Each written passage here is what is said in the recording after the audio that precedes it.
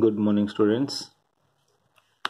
Today we will study the very first chapter of Flamingo book, The Last Lesson, by Alphonse Daudet.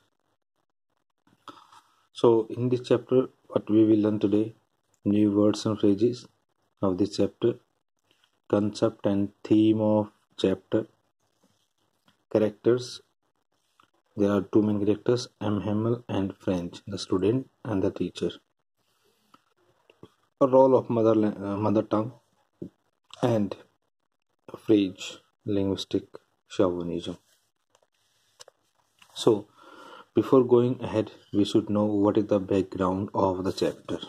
Actually, in 1870-71, there was a war between France and Prussia that was called Franco-Prussian War, and the you can say war was led by Bismarck, due to which France lost two states. These two states were Alsace and Lorraine. So now these two states were under Prussia. And this chapter, wherever it was written somewhere in this Alsace state. Okay, dear students, now let's start. And in this chapter, we'll also get to know what are the you can say demerits of war. Okay, so what is the opening scene? In opening scene, we'll get to know that the boy French is going to school as usual late, and the teacher yesterday has given him the homework you should say, rules of participle, but he never learns his homework, as we know that he's irregular in studies, and he never focuses on his studies. Thought of running away. On the way, he made a plan to bunk the school. If he goes out of the school, what he will do? He will enjoy chirping of birds, will seek eggs of birds, or will go in open field of sawmill or drilling of Prussian. He will enjoy these things. And lastly, uh, for a moment, he thought about all these plans, but suddenly his mind changed and he hurried off to the school. Okay, he dropped his idea of running away or bunk the class. He hurried off to the school. Then, when he was going to the school, he was passing through the town hall, and there was a bad thing for him. That bad thing of bulletin board, means notice board in the town hall, and every bad news, whether it was the news of lost battles or anything else, for the boy French, every bad things come over there on bulletin board. That's why it is called the bad thing for French. He did not focus over there, and he moves on. Suddenly a blacksmith boy watcher stopped him and said, "Don't go so fast, Bob. You have plenty of time." You will see this sentence over there in the book when we will read this chapter. So don't go so fast. It's just a comment, beta. This is the comment given by the boy, blacksmith boy watcher, because he knows it very well that it is not the first time for friends to get late. Daily he gets late. Then, what is the general scene? As he moves in the school, before entering the class, the writer Alphonse Daudet describes with the help of narrator. Who is the narrator? The boy French. Okay, so with the help of narrator, he describes the general scene of the school. What is general scene? General scene: hustle bustle. Generally, in a school, we get to hear some kind of noise. Lesson repeated in the classes, scratching of benches, and teacher's ruler, of course. Without this, at that time, the classroom was not completed. Then he moves on in the school, and seems a Sunday morning. Suddenly he observed that there was a great silence. Okay, generally it happens. What? That teacher's ruler, repeating of lessons, and all these sound comes out like ringing of bell in the school.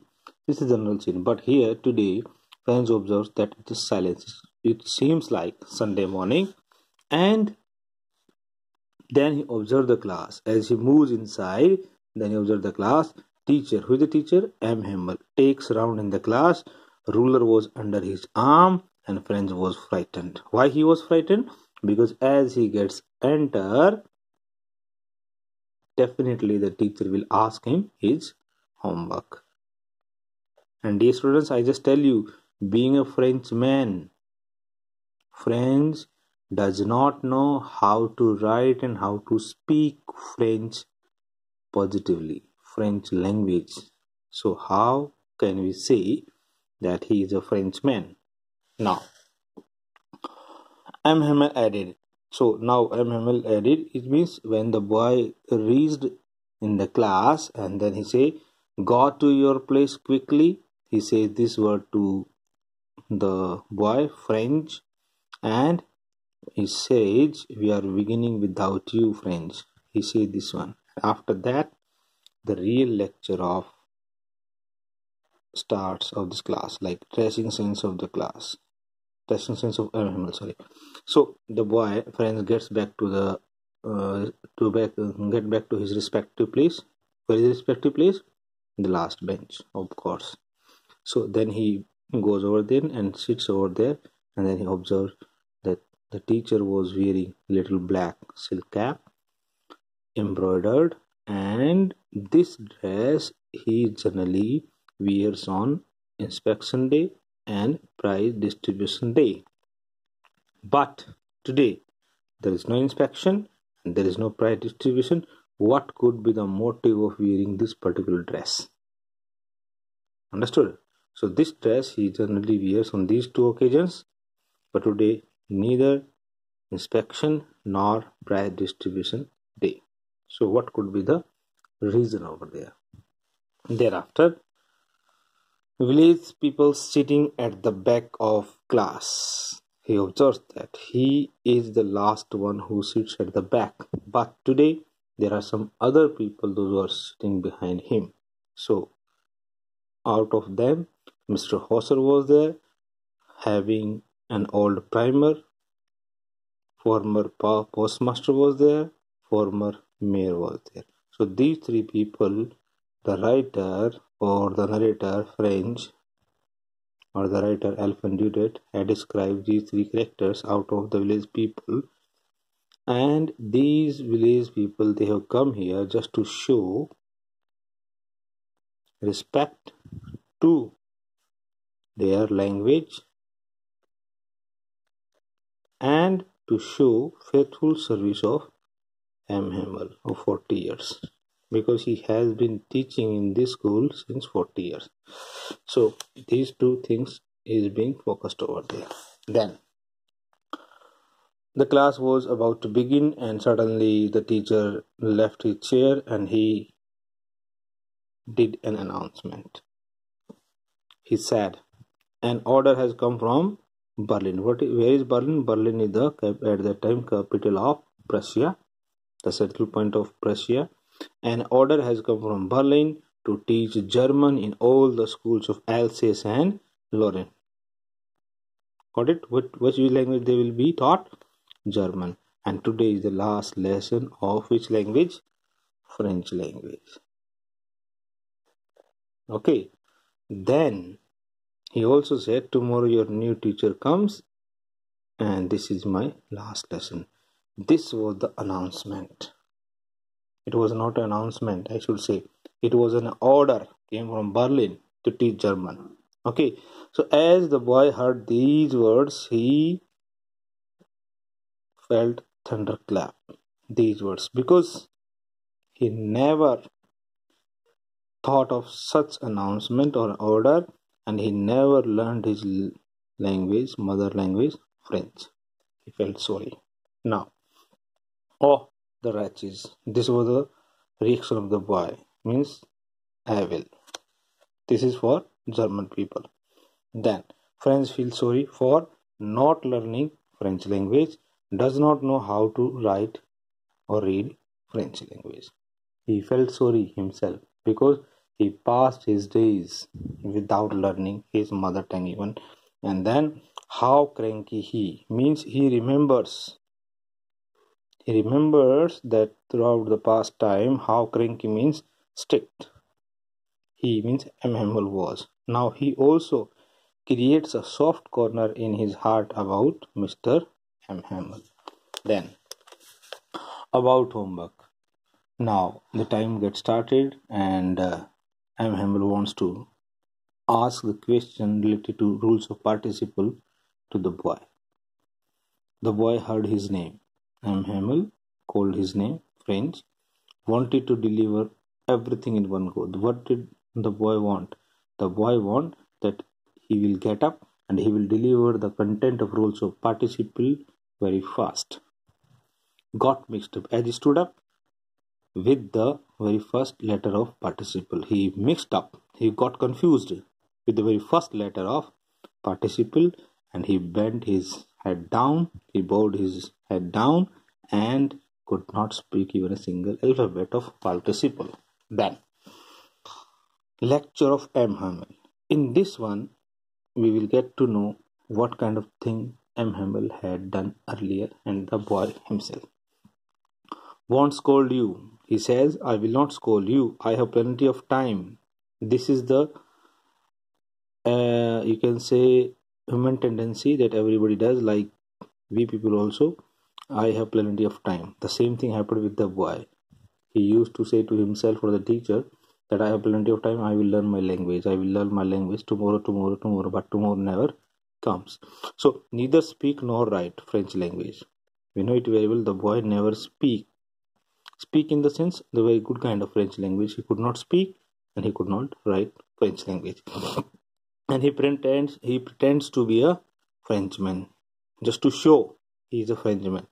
But he never speaks or he could not write or he could not speak French language properly. Then parents want. What does his parent want? To put you to work in a sawmill or in a mill and you will become a helping hand. He will earn a little money and that will be helping hand. This is also a choice given by the parents if their ward does not study. Then two important questions the teacher asked to the boy, like, have I not sent you to water my plants? He asked to the boy, French, have I not sent you to water my plants? Whenever you went there, I skipped your lessons. Second thing, did I not just give you a holiday when I went for fishing? Whenever the teacher was absent in the school, at that time he also provided a holiday to the boy. So these two questions show that not only friends but also the teacher is responsible for learning language. Then French language. These are the point of view of M. Hamel about French language. What? This is the most beautiful, the clearest, the most logical language of the world. And the last thing he said, we must guard it. Guard means to secure it, because it is a time to show to the world that they should have a soft corner to their mother tongue, to protect it and to save it to be diminished. Then teaching in class. First of all, grammar lesson was started, and when the boy focuses each and every alphabet or the word of grammar, then he said it is so easy, so easy. Then writing section was started, and in this section the class was totally silent, and when the chapter was going of writing section, then scratching of pens was only hearing in the class, the sound that was coming of scratching of pen on the paper. And suddenly some beetles flew in the class. Even a small child of the class does not focus on beetle. It means they were so eager to write something on their last day of the lesson. Then Suddenly, on the roof, some pigeons they started cooing. Then the reaction of French. See, will they make them sing in German, even the pigeon? This is the comment given by the boy to the German people, that they have imposed their language on us.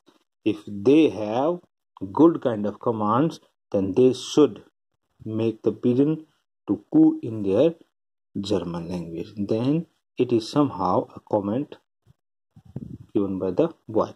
Then recitation of the babies, like ba, baby, bo, boo. Okay, in the class.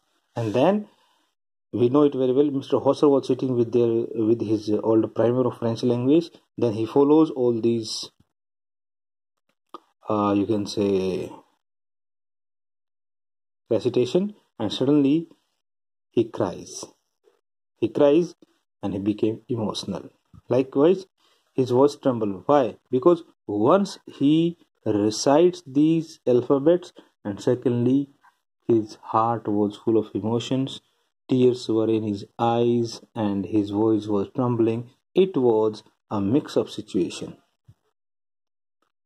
Mix up means happiness was also there, that he was learning something, and sadness was also there because it is the last day of their mother tongue. So this is the situation. And lastly, ending of the story. What do we get in ending of the story?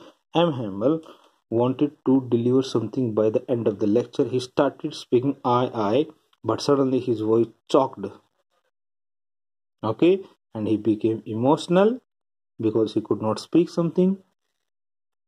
And then he took a piece of chalk and he write on the blackboard with capital letter, "Vive la France." This is in the French language. It means long live France. It is just a hope by the teacher that French, you may live long. And after that, he put his head down and he gave a gesture by his hand to show the school is dismissed, you may go. And by this word, he ends the last lesson. Now, students, just come to the two words, very important words of this chapter. First was procrastination. Procrastination. What is the meaning of this one? An act of putting off doing something or thing that you should do till another day. In simple words, postponing. It is a human nature to postpone the thing, like the boy did in the chapter. Like, I have plenty of time, I have plenty of time, I will do it tomorrow. All these. This is the, you can say, thematic word of this chapter. Second one, linguistic chauvinism. What is linguistic chauvinism? A belief or faith that your language is superior to others. Superior to others. Okay, so this is the linguistic chauvinism that is given in this chapter, even though we do not have this word throughout the text of chapter first, but by the last page of questions we have. And this is the one point that has been discussed indirectly in this chapter. So my dear students, you have to learn these two words very carefully. Procrastination, that will come under theme, and this one, linguistic chauvinism. Okay, so the remaining questions and doubts we will have in next video. Till then, read out the chapter and do your study honestly. Thank you. Have a good day.